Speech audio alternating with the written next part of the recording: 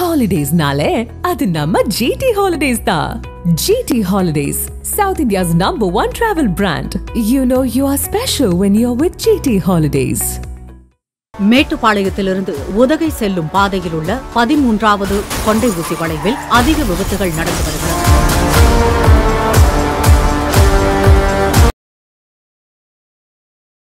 So-called opposition who have been jumping at the drop of a hat and sitting for dharna. It hurts me so much.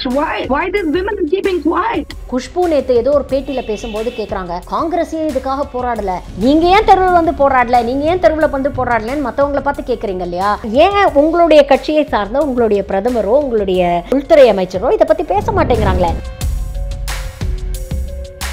நேற்று வரைக்கும் குழந்தை, நேற்று வரைக்கும் தங்கச்சியா பார்த்த விஷயங்களை வந்து இன்னைக்கு வந்து வேறு மாதிரியா பார்க்க ஒரு தூண்டுதுன்னா அப்ப எந்த அளவுக்கு வந்து மத ரீதியாக மக்கள் வந்து பிரெயின் வாஷ் பண்ணப்படுறாங்க. இது எல்லாத்தையும் தாண்டி அவங்கள வெளியில விடுறாங்க. பல பேர் அதை நியாயப்படுத்த ட்ரை பண்றாங்க. நீங்க பாத்தீங்கன்னா வெளியில ஒவ்வொரு நாளும் பில்கிஸ் பானு அனுபவித்த தண்டனையும் வேதனைக்கும் வந்து இது ஈடு செய்யவே முடியாது.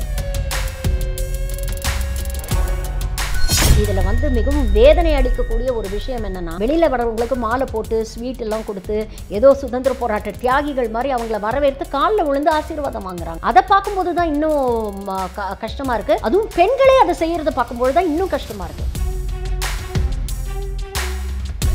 நாட்டுடைய பிரதமர் இதெல்லாம் பார்த்துக்கிட்டு மௌனமா இருக்காருங்கிறது தான் எனக்கு மிகப்பெரிய அச்சுறுத்தலை கொடுக்குது. இதெல்லாம் ஏதோ ஒரு விதத்துல அரசாங்கம் ஆதரிக்குது. அப்ப இந்த மாதிரி தீர்ப்புகள் வரும்போது மக்கள் மனசுல என்ன தோணும்? நாம இந்துக்களா இருந்தா, நாம பிராமணர்களா இருந்தா, நம்ம உயர் சாதி வகுப்புல இருந்து வந்தா நம்ம என்ன பண்ணாலும் நமக்கு வந்து இந்த அரசாங்கம் நம்மளை விடுவிச்சிடும். ரேப் விக்டிம்ஸ் இருக்காங்கல்ல, சம்பவம் நடந்த டைம்ல அவங்க போட்டிருந்த ஆடைகள் எல்லாம் ஒரு எக்ஸிபிஷனா வச்சாங்க. அதுல நீங்க பாத்தீங்கன்னா ஒரு டயப்பர்ல ஆரம்பிச்சு ஒரு புர்கா வரைக்கும் எல்லா ஆடைகளுமே இருந்தது. அப்ப இன்னைக்கு வந்து சிவிக் சந்திரன் கேஸ்ல சொல்றாங்கல்ல, ப்ரொவோகேட்டிவா ஆடையை போட்டு என்னுடைய உணர்ச்சிகளை தூண்டினாங்கன்னு சொல்றாங்கல்ல. ஒரு டயப்பர் வந்து என்ன உணர்ச்சிகளை தூண்டுற ஒரு உடையாது, ஒரு புர்கா உணர்ச்சிகளை தூண்டுற உடையா? பெண்கள் தெய்வத்துக்கு சமானம், பெண்கள் பூ போன்றவர்கள், பெண்கள் மென்மையானவர்கள், நிலா போன்று தூய்மையாக இருக்க வேண்டியவர்கள் அப்படின்லாம் சொல்றாங்கல்ல. நமக்கே ஒரு நிமிஷத்துல தோணும், பரவாயில்லப்பா நம்மளெல்லாம் ரொம்ப வசதி வச்சு பேசுறாங்க அப்படின்னு. நம்ம அப்படி நினைச்சுக்கிட்டு நாமளே அந்த ஒடுக்குமுறையை வந்து ஏத்துக்கிறோம். சின்னைய விஷயத்துல சொல்லப்பட்ட விஷயம் என்னன்னா, இவங்க ஏன் அந்த டைமே நடந்தப்ப சொல்லல அப்படிங்கிறது தான். நீ ஏன் ரியாக்ட் பண்ணல அப்படின்னு கேட்கறது வந்து எவ்வளவு அபத்தமான ஒரு விஷயம் தெரியுமா? ஒரு அழுத்தமான ஒரு சூழ்நிலை வரும்பொழுது எல்லா மனிதரும் ஒரே மாதிரி ரியாக்ட் பண்ணணும் நம்ம எதிர்பார்க்கறதும் தப்பு. இந்த மாதிரி ரியாக்ஷன் தான் இருக்கணும் அப்படின்னு நம்ம வரையறை பண்றதும் தப்பு.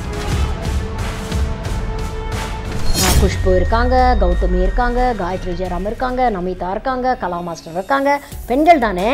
இதெல்லாம் உங்களுக்கு தெரியுமில்ல, பில்கிஸ் பானுவோட வலி வேதனை என்னங்கிறது தெரியுதுல்ல. வாங்கலேன், வந்து தெருவில் வந்து போராடுங்க, நாங்கள் வந்து நிற்கிறோம் உங்க கூட.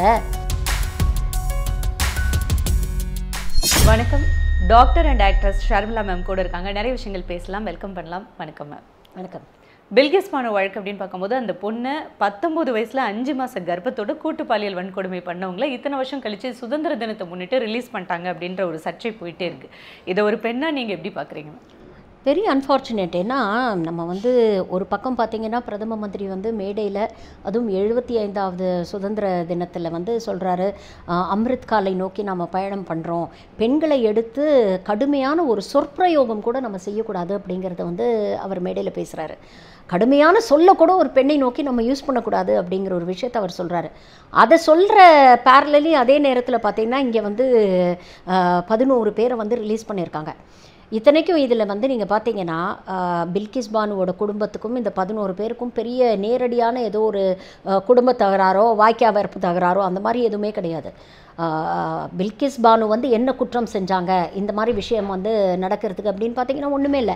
ஒரு சாதாரண ஒரு குடும்பத்தில் தினந்தோறும் புருஷன், கணவன், குழந்தை, மாமனார், மாமியார்னு இருக்கிற ஒரு குடும்பம் பால் வியாபாரம் பண்ணுறாங்க. இந்த 11 பேரும் தினமும் அவங்க வீட்டில் தான் போய் பால் வாங்கியிருக்கிறாங்க. நெய்பர்ஸாக இருந்திருக்கிறாங்க. ஒன்றுக்கு ஒன்று பரஸ்பரம் ஒரு அன்போடு ஒரு நல்லிணக்கத்தோடு தான் இருந்திருக்கிறாங்க. பட் ஒரு சம்பவம் வந்து இவங்களுடைய மனசில் வந்து அவ்வளோ ஒரு வன்மத்தை ஏற்படுத்துது, ஒரு சிறுபான்மை சமூகத்துக்கு எதிராக ஒரு வன்மத்தை ஏற்படுத்துது. அது வந்து நேற்று வரைக்கும் தங்கச்சியாக பார்த்த விஷயங்களை வந்து இன்றைக்கி வந்து வேறு மாதிரியாக பார்க்க ஒரு தூண்டுதுன்னா அப்போ எந்த அளவுக்கு வந்து ஒரு மத ரீதியாக மக்கள் வந்து பிரெயின் வாஷ் பண்ணப்படுறாங்க, மதம் வந்து எந்த அளவுக்கு மக்களுடைய அனாலிட்டிக்கல் திங்கிங் கெப்பாசிட்டியை வந்து சிதைக்குது அப்படிங்கிறத வந்து பார்க்கும்பொழுது உண்மையிலேயே வந்து கவலையான ஒரு விஷயமா இருக்குது. இது எல்லாத்தையும் தாண்டி அவங்கள வெளியில் விடுறாங்க. பல பேர் அதை நியாயப்படுத்த ட்ரை பண்ணுறாங்க. 14 வருஷம் அவங்க உள்ளே இருந்துட்டாங்க, அதனால் அவங்களுக்கு அவங்க அனுபவித்த தண்டனை பத்தாதான்னு. நீங்கள் பார்த்தீங்கன்னா வெளியில் ஒவ்வொரு நாளும் பில்கிஸ் பானு அனுபவித்த தண்டனையும் வேதனைக்கும் வந்து இது ஈடு செய்யவே முடியாது. இறந்த அந்த 30 வீடு மாற்றிட்டோம் அப்படின்னு சொல்கிறாங்க. கணவரோட வீடு மாற்றிட்டாங்க, உயிருக்கு அச்சுறுத்தல் இருந்திருக்கு. இழந்த உயிரை திருப்பி கொடுக்க முடியாது. கண்ணு முன்னாடியே தன்னுடைய மகள் உட்பட பல பேர் இழந்திருக்காங்க. குடும்பத்தில் இருக்கிற எல்லாரையும் அனிஹிலேட் பண்ணிட்டாங்க. அதெல்லாம் திரும்ப வராது இல்லையா? அந்த குழந்தை இன்னைக்கு இருந்ததுன்னா 21 வயசு ஆயிருக்கும்ல அந்த குழந்தைக்கு. அந்த குழந்தை ஒரு ப்ரொடக்டிவ் சிட்டிசனாக இருந்திருக்கிறதா? அப்போ அதை நீங்கள் வந்து முளையிலே கிள்ளி எறிஞ்சிட்டீங்கல்ல. இது எல்லாத்தையும் தாண்டி இதில் வந்து மிகவும் வேதனை அளிக்கக்கூடிய ஒரு விஷயம் என்னென்னா, வெளியில் வரவங்களுக்கு மாலை போட்டு ஸ்வீட் எல்லாம் கொடுத்து ஏதோ சுதந்திர போராட்ட தியாகிகள் மாதிரி அவங்கள வரவேற்று காலில் விழுந்து ஆசீர்வாதம் வாங்குறாங்க. அதை பார்க்கும்போது தான் இன்னும் கஷ்டமாக இருக்குது. அதுவும் பெண்களே அதை செய்கிறத பார்க்கும்போது தான் இன்னும் கஷ்டமாக இருக்குது. அப்போ இன்னொரு பெண்ணுடைய வலியோடு ஐடென்டிஃபை பண்ண முடியாத அளவுக்கு எங்கேயோ இந்த சமூகத்தில் இருக்கக்கூடிய மனசாட்சி மறத்து போச்சு அப்படின்னு நினைக்க தோணுதில்ல.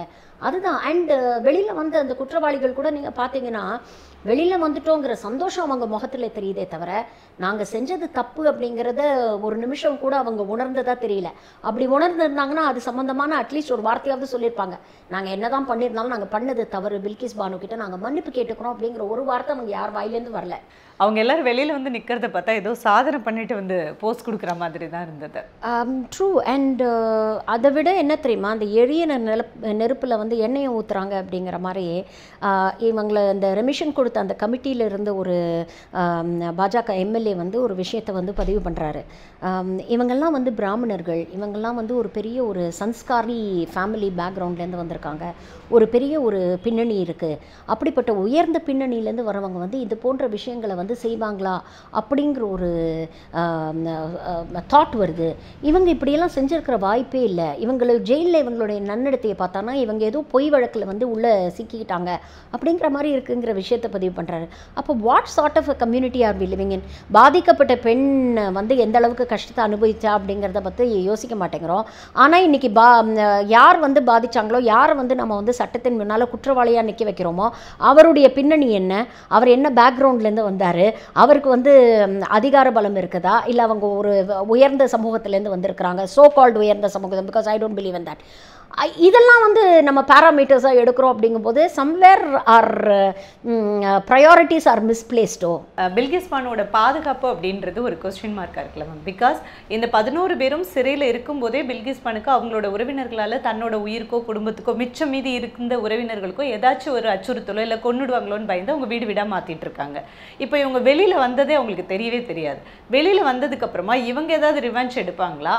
பில்கிஸ் பானுக்கான பாதுகாப்பு என்ன?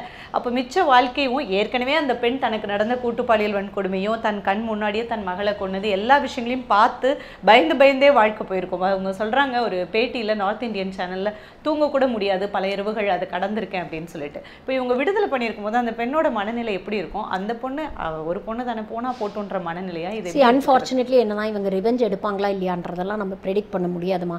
ஒருவேளை 14 வருஷம் உள்ளே இருந்துட்டு வந்துட்டோம், இப்போ திரும்ப போய் இதை காம்ப்ளிகேட் பண்ண வேண்டாமேன்ட்டு அவங்க வழியை பார்த்துட்டு அந்த இடத்துல பில்கிஸ் பானுக்கான பாதுகாப்பை யார் உறுதி செய்யறாங்க? அதுதான் அன்ஃபார்ச்சுனேட்லி இன்னைக்கு லீகல் சிஸ்டம் வந்து அதுதானே ஒரு கிளேரிங் டிஃபெக்ட் இந்த லீகல் சிஸ்டமாக இருக்குது. இன்றைக்கி இதில் ஒரு பாதிக்கப்பட்ட பெண்ணுடைய பாதுகாப்பை உறுதி செய்ய வேண்டியது தானே அரசாங்கத்தோடையும் நீதித்துறையோடையும் கடமை. பட் இன்றைக்கி அதில் அவங்க ஃபெயில் ஆயிருக்காங்கங்கிறது தான் நம்ம பார்க்க வேண்டியிருக்கு. At the end of the day the loser is Bilkis Banu. ஏன்னா இன்னமும் அவங்க ஒரு ஆயுள் தண்டனையை வந்து இன்னமும் வாழ்ந்துட்டு இருக்காங்க. சாகிற வரைக்கும் அவங்களுக்கு ஒரு ஆயுள் தண்டனையாக தான் இது இருக்கும். நமக்கு வந்து ஒரு பெரிய நீண்ட நெடிய ஒரு 17 வருஷ சட்ட போராட்டத்துக்கு அப்புறம் நாம் வந்து நமக்கு ஏதோ நீதி கிடச்சிதுன்னு அப்போ தான் வந்து அவங்க கணவர் ஒரு பேட்டியில் சொல்கிறார். 2019 அப்புறம் தான் பில்கிஸ் பானு வெளியிலேயே வர ஆரம்பித்தாங்க. இப்போ தான் எனக்கு ஏதோ கொஞ்சம் லேசாக ஒரு ஹோப்ஸ் தோணுது அப்படின்ட்டு வெளியில் வந்து இப்போ தான் ஒரு நார்மல் வாழ்க்கையை நாங்கள் வாழ ஆரம்பித்தோம். ஆனால் அதுக்குள்ளே இப்படி பண்ணிட்டாங்களே அப்படிங்கிற ஒரு விஷயத்தை பதிவு பண்ணுறாங்க. அன்ஃபார்ச்சுனேட்லி இன்றைக்கி அந்த மாதிரி ஒரு சமூகத்தில் நம்ம வாழ்ந்துட்டுருக்கோம். அந்த மாதிரி விஷயங்களை வந்து யார் எதிர்த்து கேள்வி கேட்கணும்? வெறும் ஒரு 4 எம்எல்ஏஸோ இல்லை எம்பிஸோ போய் பிஏஎல் ஃபைல் பண்ணுறதுனால இது மாற போகிறது கிடையாது. Society has to change. மக்கள்கிட்டேருந்து ஒரு எழுச்சி வரணும். அப்போது அரசாங்கமும் சரி நம்மளுடைய பிரதமரும் சரி definitely has a moral application to voice his thoughts. Khushbu நேற்று ஏதோ ஒரு பேட்டியில் பேசும்போது கேட்குறாங்க, காங்கிரஸே இதுக்காக போராடலை, மற்ற எதிர்க்கட்சிகள்லாம் ஏன் இதுக்காக? அவங்க எல்லாம் கேள்வி எழுப்புறாங்க. முக்கியமான கேள்வி ஏன்னா இந்த தீர்ப்பை எதிர்த்து ஏன் நரேந்திர மோடி அவர்கள் ஒரு வார்த்தை கூட பேசலை? ஏன் நிர்மலா சீதாராமன் பெண் தானே அவங்க ஏன் ஒரு வார்த்தை பேசலை? ஸ்மிருதி இரானி ஏன் வார்த்தை பேசலை? இவங்களெல்லாம் மிகப்பெரிய பெண் ஆளுமைகளாக நீங்கள் வந்து மீடியாவில் போர்ட்ரே பண்ணுறீங்கல்ல, அவங்களாம் ஏன் மௌனமாக இருக்காங்க? அமித்ஷா ஹோம் செக்ரட்டரி ஏன் ஒரு வார்த்தை எதிர்த்து இதை நோக்கி ஒரு கருத்து சொல்லலை? அப்போ இதுதான் முக்கியமான கேள்விகளாக இருக்குது. காங்கிரஸ் கேட்டானா, ஆம் ஆத்மி பார்ட்டி கேட்டானா, இல்லை XYZ கேட்டானா, டாம் கேட்டானா, டிக் கேட்டானா, ஹாரி கேட்டானா, இல்லை நாட்டுடைய பிரதமர் கேட்க மாட்டேங்கிறார்ல. இதை பேசணுமா இல்லையா?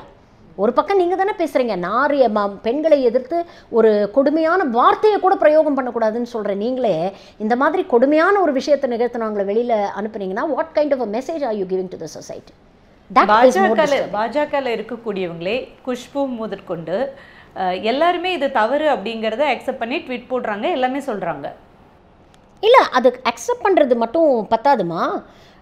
நான் அக்செப்ட் அவங்க வந்து as a woman I accept this, as a mother I accept திஸ்ன்னு சொல்கிறாங்க. I respect her thoughts. Okay, because அவங்க வந்து it is not very easy. அவங்களே வந்து ஒரு பர்காதத்துடைய ஒரு இன்டர்வியூவில் அவங்களே வெளியில் வந்தது she is a victim of abuse அப்படிங்கிறத அவங்க பதிவு பண்ணியிருக்காங்க.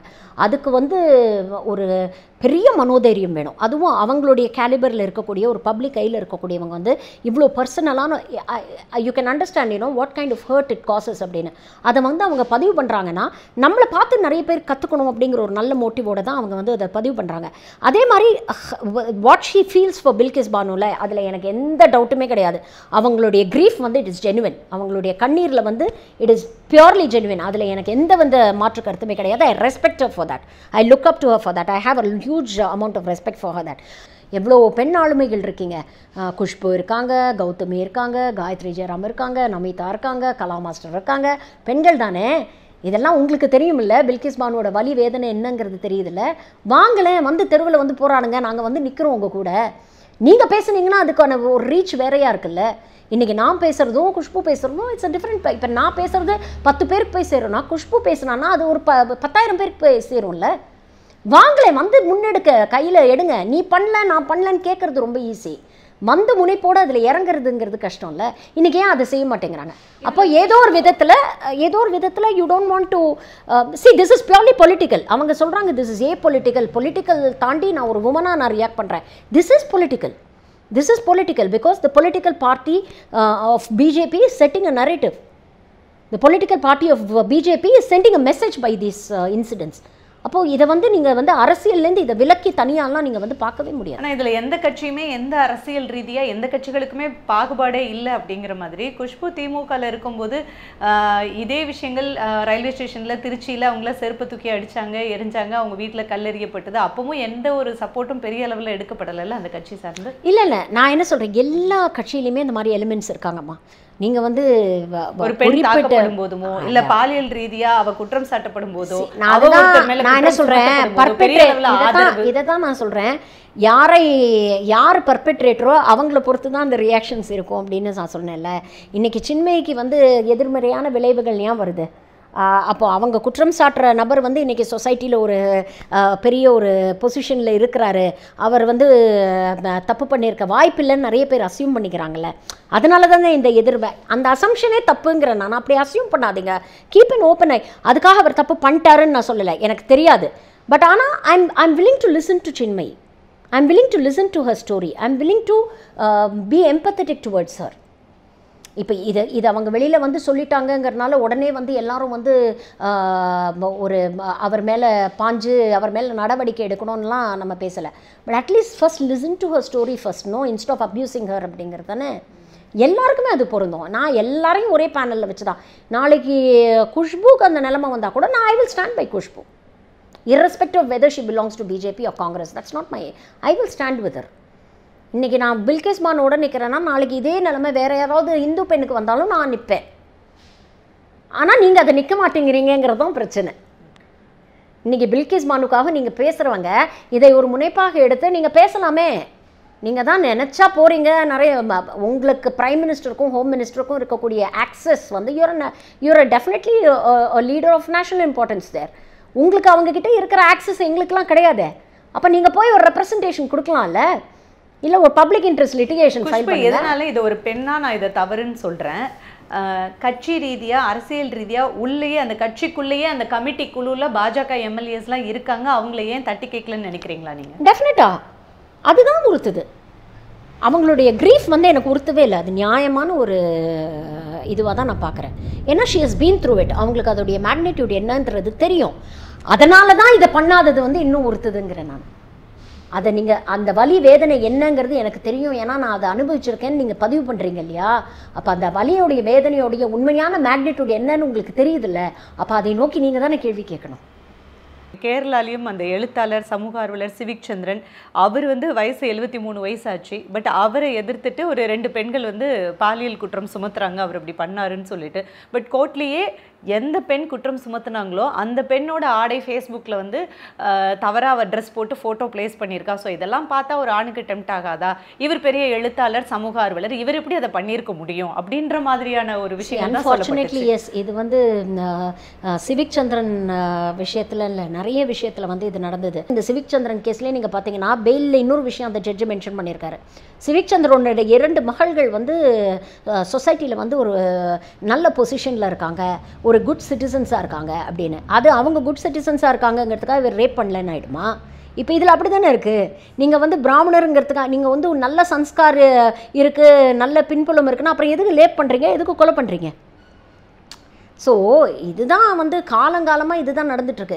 எதாவது ஒரு சொல்லி அதை ஜஸ்டிஃபை பண்ணணுங்கிறதுக்காக நிறைய வந்து பேசுகிறாங்க. I never asked for it அப்படின்னு ஒரு கேம்பெயின் கொஞ்ச நாள் முன்னால் நடந்தது. நீங்கள் பார்த்தீங்களா என்னன்னு தெரியல. இந்த ரேப் விக்டிம்ஸ் இருக்காங்கல்ல, இவங்களுடைய ஆடைகள் எல்லாம் ஒரு எக்ஸிபிஷனாக வச்சாங்க. அதாவது அந்த சம்பவம் நடந்த டைமில் அவங்க போட்டிருந்த ஆடைகள் எல்லாம் ஒரு எக்ஸிபிஷனாக வச்சாங்க. அதில் நீங்கள் பார்த்தீங்கன்னா ஒரு டயப்பரில் ஆரம்பித்து ஒரு புர்கா வரைக்கும் எல்லா ஆடைகளுமே இருந்தது. ஓகே, அப்போ இன்றைக்கி வந்து சிவிக் சந்திரன் கேஸில் சொல்கிறாங்கல்ல, ப்ரொவோகேட்டிவாக ஆடையை போட்டு என்னுடைய உணர்ச்சிகளை தூண்டினாங்கன்னு சொல்கிறாங்கல்ல. ஒரு டயப்பர் வந்து என்ன உணர்ச்சிகளை தூண்டுற ஒரு உடையாது? எஸ், ஒரு புர்கா உணர்ச்சிகளை தூண்டுற உடையா? அப்போது ரேப்புன்ற கான்செப்டே வந்து இட் இஸ் நாட் பிகாஸ் ஒருத்தர் வந்து நம்ம வந்து நம்மளுடைய ஆசைகளை அடக்க முடியாமல் அவுட் ஆஃப் கண்ட்ரோல் இருக்கிறதுடைய வெளிப்பாடு கிடையாது. அவங்கள அடக்கணும் அப்படிங்கிற அந்த கண்ட்ரோலை எஸ்டாப்ளிஷ் பண்ணக்கூடிய ஒரு ஆக்டாக தான் நம்ம பார்க்கணும். It is more a crime of பேஷனுங்கிறத விட it's more a crime of control and power அப்படிங்கிறத வந்து ரியலைஸ் பண்ணணும். அதனால 74 வயசு ஆனாலும் ஒரு 42 வயது பெண் மேலே வந்து இவங்களால் ஆதிக்கம் செலுத்த முடியும்னா முடியும். It is possible. பெண்கள் வந்து எப்போவுமே ஆண்களுடைய கட்டுப்பாட்டில் தான் இருக்கணும், ஆண்களுடைய கண்ட்ரோலில் தான் இருக்கணும். பிறந்ததுக்கப்புறம் அப்பாவோட கண்ட்ரோலு, வளர்ந்ததுக்கப்புறம் கணவனுடைய கண்ட்ரோலு, அப்புறம் மகன்களுடைய கண்ட்ரோல். பெண்களுக்குன்னு சொத்துரிமை கிடையாது, பெண்களுக்குன்னு படிக்கிறதுக்கு உரிமை கிடையாது, பெண்களுக்குன்னு அவங்களுடைய கருத்தை சொல்கிறதுக்கு கூட உரிமை இல்லை. அப்படிங்கிற ஒரு காலத்தில் தான் நம்ம வாழ்ந்துகிட்டு இருக்கோம். இன்றைக்கும் ஏதோ ஒரு விதத்தில் அதை நம்ம ப்ராபகேட் பண்ணிட்டு தானே இருக்கோம். எப்படி இப்போ நம்மளை அறியாமலே அந்த விஷயங்களை பண்ணுறோம். யாரும் வந்து இதுதான் இப்படி தான் இருக்கணும்னு சொல்லி நம்ம மனசில் வந்து இப்போ திணிக்கிறது இல்லை. இது 2000-3000 வருஷத்துக்கு முன்னாலே நம்ம சப்கான்ஷியஸில் வந்து திணிச்சிட்டாங்க. பார்த்தீங்கன்னா பொதுவாகவே பெண்கள் வந்து மேலோட்டமாக நீங்கள் பார்த்தீங்கன்னா பெண்களை ரொம்ப வசதியாக சொல்கிற மாதிரி இருக்கும். பெண்கள் தெய்வத்துக்கு சமானம், பெண்கள் பூ போன்றவர்கள், பெண்கள் மென்மையானவர்கள், நிலா போன்று தூய்மையாக இருக்க வேண்டியவர்கள் அப்படின்லாம் சொல்கிறாங்கல்ல. நமக்கே ஒரு நிமிஷத்தில் தோணும், பரவாயில்லப்பா நம்மளெல்லாம் ரொம்ப வசதி வச்சு பேசுகிறாங்க அப்படின்னு. இதில் வந்து தி ஐரனி இஸ் நம்ம அப்படி நினச்சிக்கிட்டு நாமளே அந்த ஒடுக்குமுறையை வந்து ஏற்றுக்கிறோம். இதெல்லாம் ஒரு இன்டைரக்ட் ஃபார்ம் ஆஃப் ஒரு ஒடுக்குமுறை, ஒரு கண்ட்ரோலுங்கிறத ரியலைஸ் பண்ணாமல் நாமளே அந்த விஷயங்கள்லாம் ஏற்றுக்கிறோம்ல. இப்போ பில்கிஸ் பானுவை எடுக்கும்போது குஜராத்தில் நடந்த இந்துக்களுக்கும் முஸ்லீம்களுக்கும் நடந்த ஒரு பிரச்சனை. அந்த பிரச்சனையில் இந்த பெண்ணை வந்து கூட்டு பாலியல் வன்கொடுமையை பண்ணுறாங்க. தமிழீழ விடுதலை போர் ஸ்ரீலங்காவில் எடுத்துக்கிட்டாலும் அங்கேயும் பல பெண்கள் பாலியல் வன்கொடுமைக்கு ஆளாக்கப்பட்டாங்க, நம்ம படிச்சிருக்கோம். சிரியாவில் நடந்த போர்லேயும் பெண்கள் பாலியல் வன்கொடுமைக்கு ஆளானாங்க. தருமபுரியில் பஸ்ஸை எரிச்சாங்க, அங்கேயும் வந்து பெண்களை உள்ள வச்சு எரிக்கப்பட்டாங்க. இதை தாண்டி இந்த பாலியல் வன்கொடுமைங்கிறது உலகம் முழுக்க, நமக்கு தமிழ்நாடு மட்டும் இல்லைன்னு நினைக்கிறேன், ஸ்ரீலங்கா, சிரியா, ஈரான், ஈராக் எல்லா பக்கமுமே ஒரு போர் நடக்குது அப்படிங்கிறத தாண்டி அங்கே இருக்கக்கூடிய பெண்களை ஒரு மைனாரிட்டி செக்ஷன் நினச்சா எதுக்காக பாலியல் வன்கொடுமைக்கு உள்ளாக்கப்படுறாங்கன்னு நீங்கள் நினைக்கிறீங்க? That is an ultimate form of control. Outraging a woman's modesty அப்படிங்கிறது வந்து காலங்காலமாக இதை தான் நான் சொல்கிறேன். ஒரு சோஷியல் ஆர்டர், ஆண்களுடைய ப்ராப்பர்ட்டியாக தானே பெண்களை நினைக்கிறாங்க. ஆண்களுடைய ப்ராப்பர்ட்டி, ஆண்களுடைய குடும்பமானத்தை கட்டி காப்பாற்றுற ஒரு ஐடென்டிட்டியாக தானே பெண்களை நினைக்கிறாங்க. இன்றைக்கி ஒரு பெண்ணுக்கு வந்து ஏதாவது ஒரு விஷயம் நடந்துச்சுன்னா வெளியில் சொல்லாத குடும்பமானம் போயிடும் தானே சொல்கிறாங்க.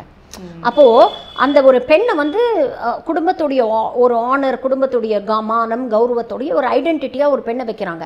அப்போ இது போன்ற நிகழ்வுகள், கூட்டு பாலியல் வன்கொடுமைகள் வந்து வார் டைமில் நடக்கும்பொழுது கூட ஏதோ ஒரு விதத்தில் வந்து பாரு உன்னுடைய ஆனரை நான் வந்து அழிக்கிறேன். அவங்கள பொறுத்த வரைக்கும் ஒரு ப்ராப்பர்ட்டியாக தானே பார்க்குறாங்க. இவனும் ப்ராப்பர்ட்டியாக தான் பார்க்குறான், அவனும் ப்ராப்பர்ட்டியாக தான் பார்க்குறான். பாரு உன்னுடைய அல்டிமேட்டாக உன் வீட்டு பெண் மேலே நான் கையை வச்சேன்னா உன்னுடைய சுயமரியாதையை, உன்னுடைய கௌரவத்தை, உன்னுடைய இதை வந்து நான் வந்து சீர்குலைக்கிறேன் அப்படிங்கிறது தானே இன்டைரக்ட் மெசேஜ். இப்போ இந்த குற்றங்களில் இந்த குற்றம் மட்டும் இல்லாமல் நடக்கிற எல்லா குற்றங்களையும் தண்டனை அளிக்கப்பட்டவங்க வந்து சுதந்திர தினமாகட்டும், அண்ணா பிறந்த நாள், எம்ஜிஆர் பிறந்த நாள், கலைஞர் பிறந்த நாள் அப்படின்னு சொல்லிட்டு ஒரு நாட்கள்லையும் நல்ல நாட்கள் வருதுன்னு சொல்லி இவங்க விடுதலை செய்யப்படுறது அப்படிங்கிறது எந்த அளவுக்கு சரி? ஏன்னா இதில் அனைத்து கட்சிகளுமே, எந்த கட்சியுமே பாரபட்சமே இல்லாமல் குற்றவாளிகளை விடுதலை பண்ணுறாங்க. ரொம்ப வருஷம் சிறையில் இருந்துட்டாங்க அப்படிங்க இல்லை. அதுலேயே சில விஷயங்கள் இருக்குது. ரெமிஷன்ஸுக்குன்னு தனியாக வந்து லாஸ் எல்லாம் இருக்குது. நீங்கள் ஒருத்தவங்க பாடன் கொடுக்குறீங்க, remission கொடுக்குறீங்கன்னா depends on the crime, எந்த அளவுக்கு க்ரீவியஸ் ஆர் ஹீனஸ் க்ரைம்ங்கிறத பொறுத்து தான். அண்டு இப்போ ரீசெண்டாக மே 2022 the government of India, the Holmes ministry release பண்ண அந்த ரெமிஷன் கைட்லைன்ஸில் கூட பார்த்தீங்கன்னா கிரேவ் கிரைம்ஸ்க்கு வந்து ரெமிஷன் கிடையாதுங்கிறத அவங்க மென்ஷன் பண்ணியிருக்காங்க. அந்த கிரேவ் கிரைம்ஸ் ஒரு லிஸ்ட் அவங்க மென்ஷன் பண்றாங்க. அதுல குறிப்பா rape with murder of women and பாக்ஸோ சட்டம் கீழ் வரக்கூடிய any form of abuse against children வந்து it does not qualify for remission R pardon. இந்த கேஸில் அதுதானே இப்போ பிரச்சனை. அப்போது அவ்வளோ ஒரு ஹீனியஸ் கிரைம் பண்ணிட்டும் இவங்களை வந்து குஜராத் அரசு வந்து அரசாங்கம் வந்து விடுதலை பண்ணுது அப்படிங்கிறது தான் இன்றைக்கி பிரச்சனை. ஆக்சுவலி சின்மயை நம்ம ரொம்ப ரீசெண்டாக இப்போ AvalGlitz வந்து இன்டர்வியூ பண்ணியிருந்தோம். சின்மயை விஷயத்தில் சொல்லப்பட்ட விஷயம் என்னென்னா, இவங்க ஏன் அந்த டைமே நடந்தப்போ சொல்லலை அப்படிங்கிறது தான். பட் அதுக்காக ஒரு பெண்ணியவாதிகள், பெண்ணிய உணர்வு உள்ளவர்கள் இது வரைக்கும் வந்து ஏன் அப்படிங்கிறத பேசல. இப்போ வந்து கமெண்ட்ஸில் நிறைய பேர் பேச ஆரம்பிக்கிறாங்க. உங்களுக்கே தெரியும், நிறைய பெண்கள் வந்து வேலைக்கு போகிற இடத்துலையும் சரி, படிக்க போன இடத்துலையும் சரி, இந்த மாதிரியான பிரச்சனைகளை தினம் தினம் சந்திச்சுட்டு வராங்க. ஆனால் அது அந்த டயத்தில் வந்து ஏன் வெளியே சொல்ல முடியல அப்படிங்கிறதுக்கு உங்ககிட்ட ஒரு ஸ்ட்ராங்கான ரீசன் இருக்கு. ஒவ்வொருத்தருடைய சூழ்நிலை பொறுத்ததுமா. இப்போ தினம் தினம் வந்து தேர் அண்டர்கோயிங் செக்ஷுவல் ஹராஸ்மெண்ட் டெய்லி பஸ்ஸில் பொறுத்தேன் எவனாவது சீண்டிகிட்டே இருக்கான் வச்சுக்கோங்களேன். என்ன தான் பண்ணுவாங்க நீங்கள் சொல்லுங்கள்? ஒரு ப்ராக்டிக்கலாக ஒரு நடுத்தர குடும்பத்தில் இல்லை ஒரு லோவர் மிடில் கிளாஸ் ஃபேமிலியிலேருந்து வரவங்களுக்கு வந்து அந்த குடும்பத்துக்கு வர வேண்டிய வருமானம் அப்படிங்கிறது வந்து ரொம்ப முக்கியமான ஒரு விஷயமாக வந்து அவங்க பார்ப்பாங்க. நம்பர் 1. நம்பர் 2, இந்த மாதிரி ஒரு விஷயம் நடக்குதுன்னு தொடர்ந்து சொன்னாங்கன்னா வீட்டில் இருக்கிற ஆம்பளைங்களோட ரியாக்ஷன் எப்படி தெரியுமா இருக்கும்? 2 நாள் பொறுமையாக கேட்பாங்க. 3ஆவது நாள் நீ வேலைக்கே போவானா, நீ எல்லாத்தையும் விட்டுட்டு மூட்டை கட்டிட்டு வீட்டில் இரு, வீட்டில் இருந்து பசங்களை பார்த்துக்க, சமையல் கட்டில் இரு அப்படின்னு சொல்கிற மனப்பான்மை தான் இன்றைக்கி பெரும்பாலான ஆண்களுக்கு இருக்குது. ஃபைட் ஆர் யூ ஃப்ளைட் அப்படின்னு சொல்லுவோம். அதாவது ஒன்று எதிர்த்து சண்டை போடுறது, இல்லை அங்கேருந்து நகர்ந்து போய்டுறது. பெரும்பாலான பெண்கள் 80 to 90% ஆஃப் த பெண்கள் வந்து சரி வேறு வழி இல்லை சகிச்சுட்டு போவோம் அப்படின்னு சொல்லிட்டு வாய மூடிட்டு தான் இருக்கிறாங்க. அதனால தான் நிறைய விஷயங்கள் இந்த மாதிரி ஹராஸ்மெண்ட் சம்மந்தமான கேசஸ் நிறைய வெளியில் வருதில்ல. நீங்கள் மீடியாவில் பார்க்குறது வந்து it is only tip of the iceberg. இன்னொன்று, நீ ஏன் ரியாக்ட் பண்ணல அப்படின்னு கேட்குறது வந்து எவ்வளோ அபத்தமான ஒரு விஷயம் தெரியுமா? ஒரு ஒரு ஒரு அழுத்தமான ஒரு சூழ்நிலை வரும்பொழுது எல்லா மனிதரும் ஒரே மாதிரி ரியாக்ட் பண்ணணும் நம்ம எதிர்பார்க்குறதும் தப்பு. இந்த மாதிரி ரியாக்ஷன் தான் இருக்கணும் அப்படின்னு நம்ம வரையறை பண்ணுறதும் தப்பு. இப்போது ஒரு ஒரு ஒரு ப்ரெஷர் சுச்சுவேஷனில் நீங்கள் வேறு மாதிரி ரியாக்ட் பண்ணுவீங்க. நீங்கள் வேறு சத்தம் போட்டுட்டு கத்தி கித்தி முடிச்சுட்டு எல்லாம் அடாபடான்னு ஏதாவது சொல்லிவிட்டு நீங்கள் பாட்டு ரூமில் போய் படார்னு கதவை சாத்திடுவீங்க. நான் வேறு மாதிரி ரியாக்ட் பண்ணுவேன். சைலண்ட் ஆகிடுவேன், எதுவுமே பேச மாட்டேன், எதுவுமே ரியாக்ட் பண்ணுவேன், சைலண்ட்டாக அந்த இடத்துலேருந்து நகர்ந்து போயிடுவேன். இது ரெண்டுமே நியாயமான ஒரு ரியாக்ஷன் தானே? எஸ். உங்களுடைய ரியாக்ஷனும் it is a justified reaction. என்னுடைய அந்த மாதிரி ஒவ்வொரு சூழ்நிலையில் ஒவ்வொரு பெண் எப்படி ரியாக்ட் பண்ணுறாங்க அப்படிங்கிறது வந்து ஒரு ப்ராட் ஸ்பெக்ட்ரம் இருக்குது. இப்படி தான் ரியாக்ஷன் இருக்கணும், ஏன் நடந்ததுன்னா பி தான் ரியாக்ஷனாக இருக்கணும், சி ஏன் ரியாக்ஷனாக வந்துச்சுன்னு நீங்கள் கேட்குறீங்கன்னா அது ரொம்ப அபத்தமான ஒரு விஷயம். பட் இங்கே என்னன்னா பெரும்பாலான குற்றம் நடக்கும்போது ரொம்ப வருஷம் கழிச்சு சொல்லாதீங்க, இல்லை ரொம்ப நாள் கழிச்சு சொல்லாதீங்க, உடனே ஏன் சொல்லலன்ற நான் ஒரு விஷயம் சொல்கிறேன்.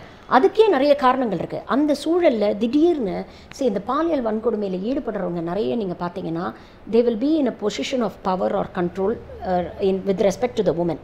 அவளோட ஒரு பெரிய பொசிஷன்லேயோ இல்லை ஒரு பெரிய கண்ட்ரோல்லையோ இருப்பாங்க, இல்லை ரொம்ப நெருங்கினவங்களாக இருப்பாங்க, இல்லை இவங்க ரொம்ப மதித்து ஒரு பெடஸ்டலில் வச்ச ஒரு மனிதராக இருப்பாங்க. அப்போ திடீர்னு அவங்க இறங்கி வந்து இந்த மாதிரி ஒரு விஷயத்தில் ஈடுபடும் போது பெரும்பாலான பெண்கள் they become நம்ப், they don't know how to react. இன்றைக்கி சின்மயி வெளியில் வந்து சொன்னாங்கன்னு சொல்கிறீங்கல்ல, சின்மயை நோக்கி எவ்வளோ வன்மத்தை வந்து இன்றைக்கி வந்து சோஷியல் மீடியாவில் வந்து நிறைய பேர் வந்து இறக்குறாங்க அப்படிங்கிறத நம்ம பார்த்துட்டு தானே இருக்கோம். அப்போ அதை தாங்கக்கூடிய சக்தி சின்மயி மாதிரி எல்லா பெண்களுக்கும் இருக்கும்னு நம்ம எதிர்பார்க்க முடியாது. சின்மயி வந்து ஒரு வெர்சாட்டில் சிங்கர், திறமையாக நிறைய பாடல்களை பாடி நிறைய ரசிகர்களை வச்சுருக்காங்க. ஆனால் இந்த இஷ்யூ வந்ததுக்கு அப்புறமா தமிழ்நாட்டிலே அவங்கள 2 வருஷம் டப்பிங் இண்டஸ்ட்ரியிலேருந்து பேன் பண்ணியிருக்காங்க. இப்போ அவங்களுக்கு வாய்ப்புகள் மறுக்கப்பட்டு வருது. இது எப்படி பாக்குறீங்க? மீடியா சப்போர்ட்ன்றது எந்த அளவுக்கு சின்மயிக்கு இருக்கு அப்படின்னு நினைக்கிறீங்க? ஏன் அந்த திறமைக்கான அங்கீகாரம் அவங்க வந்து ஒரு இஷ்யூ கிரியேட் பண்ணிட்டாங்க, ஒரு இஷ்யூ ஒரு ப்ராப்ளத்தை எடுத்துட்டு வந்து சொல்லிட்டாங்க அப்படிங்கிறதுக்காகவே அவங்களுக்கு வாய்ப்புகள் வந்து மறுக்கப்பட்டிருக்கா தமிழ் இண்டஸ்ட்ரியில்? மீடியா கிட்டலாம் அந்த அளவுக்குலாம் சப்போர்ட்டெல்லாம் தயவு செஞ்சு எதிர்பார்க்காதீங்க குறிப்பாக. ஓகே, இது வந்து நாட் ஓன்லி இன் சின்மயிஸ் கேஸ். இப்போது இந்த பைல்வான் ரங்கநாதன் ஒருத்தர் யூடியூப்லலாம் பேசிகிட்டு இருக்காருல, நீங்கள் பார்த்துட்டு தானே இருக்கீங்க. தொடர்ந்து எவ்வளோ நடிகைகளை பற்றி ஆபாசமான விஷயங்கள் பேசுகிறாரு, எந்தவித தரவுகளும் இல்லாமல் சில விஷயங்களை வந்து பேசுகிறாரு. இதை எதிர்த்து எத்தனை சினிமாக்காரங்க இல்லை எத்தனை ஆம்பளைங்க ஃபிலிம் இண்டஸ்ட்ரியில் வந்து இதை எதிர்த்து கேள்வி கேட்டிருக்காங்க. இன்றைக்கும் அவர் பாட்டுக்கு பேசிகிட்டு தானே இருக்கார், அவருக்கு லைக்ஸ் வருது, அவருக்கு வியூஸ் வருது, அவர் சம்பாதிச்சுட்டு தானே இருக்கார். அதை எதிர்த்து எவ்வளோ கேள்விகள் கேட்டிருக்காங்க. இன்றைக்கி நடிகர் சங்கத்தில் பெரிய பெரிய நடிகர்கள்லாம் இருக்காங்க, எவ்வளோ பேர் கேள்வி கேட்குறாங்க. அவங்களுக்காக எவ்வளோ நடிகைகள் பேச வந்திருக்காங்க. கேட்கலன்னு நினைக்கிறீங்க? Unfortunately that is the attitude. இன்றைக்கி வந்து அவங்களுக்காக நம்ம போய் நின்னோன்னா நாளைக்கு நம்மளை பற்றி பேசுவாங்களோங்கிற அச்சம் ஒரு பக்கம் இருக்கும். இன்னொரு விஷயம் வந்து நமக்கு என்ன, நம்மளை பாதிக்காத வரைக்கும் நம்ம இந்த விஷயத்தில் நம்ம ஏன் பேசி தேவையில்லாமல் நம்ம வந்து நம்மளை வந்து மீடியா கிளேரில் கொண்டு வரணும் அப்படிங்கிற ஒரு விஷயம். இந்த விமன் விக்டிம்ஸ் இது தொடர்பாக நடக்கக்கூடிய வழக்குகள் எல்லாரும் சொல்கிறாங்க சட்டம் வந்து ரொம்ப ஸ்ட்ராங்கானா மட்டும்தான் இந்த நிலைமை மாறும் அப்படின்னு. உங்களோட பர்செப்ஷன் என்னவா இருக்கு மேம்? இதெல்லாம் எப்போ சேஞ்சஸை நோக்கி நகரும் அப்படின்னு நினைக்கிறீங்க? ஒரு மாற்றத்தை நோக்கின பயணம் எப்போ இருக்கும் அப்படின்னு நினைக்கிறீங்க? சட்டம் ஸ்ட்ராங்காக இருக்கணும் அப்படிங்கிறத விட சட்டம் வந்து துரிதமாக இயற்றப்பட வேண்டும். அது வந்து எந்த விதமான பின்னணிக்கும் வளைந்து கொடுக்காமல் அந்த சட்டத்தை வந்து ஒரு ட்ரூத்ஃபுல்லாக ஆனஸ்டாக அன்பயஸ்டாக அந்த சட்டங்கள் வந்து எக்ஸிக்யூட் பண்ணாங்களாலே இந்த விஷயங்கள் வந்து கணிசமாக ஓரளவுக்கு குறையும். செகண்ட் திங் இஸ், நம்ம வந்து குழந்தைங்களுக்கு வந்து இன்றைக்கி வந்து குட் டச் பேட் டச்சை தாண்டி நோ டச்ன்னு சொல்லி கொடுக்குற அளவுக்கு வந்து இன்றைக்கி சமூகம் வந்து சீரழிஞ்சு கிடக்கு அப்படிங்கிறத தான் நம்ம பார்க்க முடியுது. அப்போது 5ல் வளையாதது 50ல் வளையாதுன்னு சொல்லுவாங்கள்ல. குழந்தைங்களாக இருக்கும்பொழுதே we should teach them about gender equality, how to respect the opposite gender and அந்த விஷயங்களெல்லாம் வந்து தொடர்ந்து வந்து நம்ம வந்து குழந்தைங்களுக்கு வந்து சொல்லிக் கொடுக்கணும், weather B it at home or at school. Okay, நிறைய விஷயங்கள் நிறைய டைம் கொடுத்து நிறைய ஷேர் பண்ணியிருக்கீங்க. Thank you so much. தேங்க்யூ. பெண்களுக்கான பிரத்யேக தளம் AvalGlitz ஃபேஸ்புக் பேஜை லைக் பண்ணுங்க, ஃபாலோ பண்ணுங்க. AvalGlitz சேனலை எல்லாரும் லைக் பண்ணுங்க, ஷேர் பண்ணுங்க, சப்ஸ்கிரைப் பண்ணுங்க. ஹாலிடேஸ்னாலே அது நம்ம GT Holidays தான். GT Holidays, South India's #1 travel brand. You know you are special when you're with GT Holidays. மேட்டுப்பாளையத்திலிருந்து Udhagai செல்லும் பாதையில் உள்ள 13வது கொண்டை ஊசி வளைவில் அதிக விபத்துகள் நடந்து வருகிறது.